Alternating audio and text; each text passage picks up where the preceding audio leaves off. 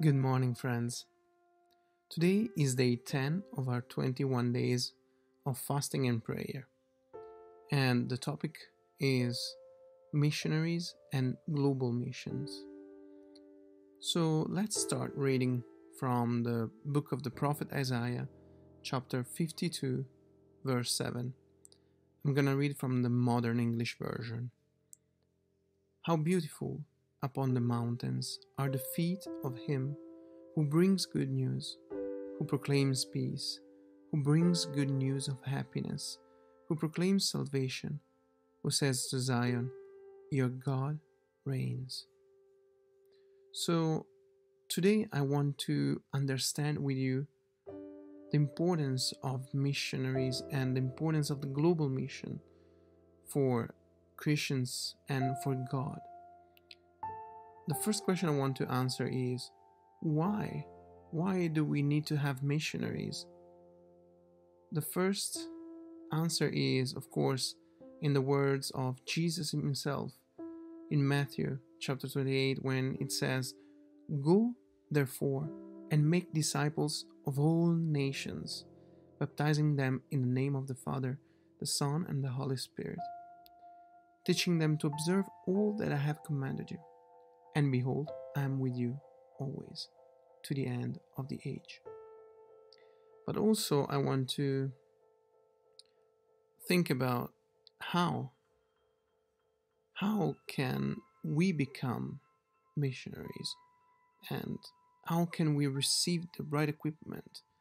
Acts chapter 1 says, but you will receive power when the Holy Spirit has come upon you, and you will be my witnesses in Jerusalem and in all Judea and Samaria and to the end of the earth.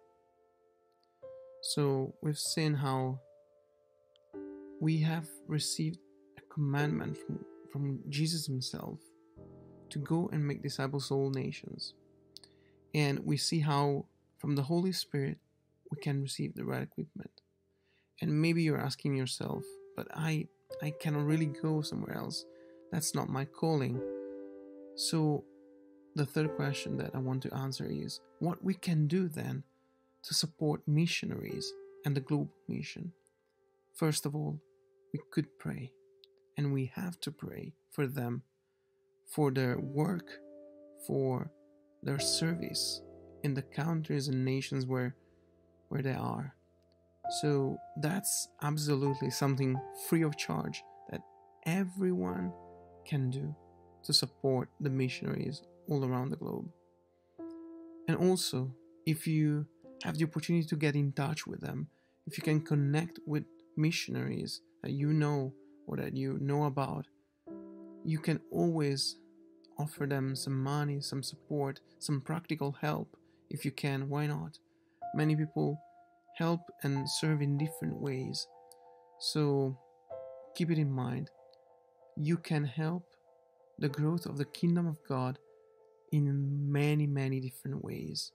It's not just about money, it's not just about service, it's also about prayer and the power of the Holy Spirit at work for the good of His church, for the good and the growth of the kingdom of God. So let's pray today, and let's remember all our brothers and sisters across the world who are serving in other countries, and they're spending their lives for the sake of the Word of God. May God bless you.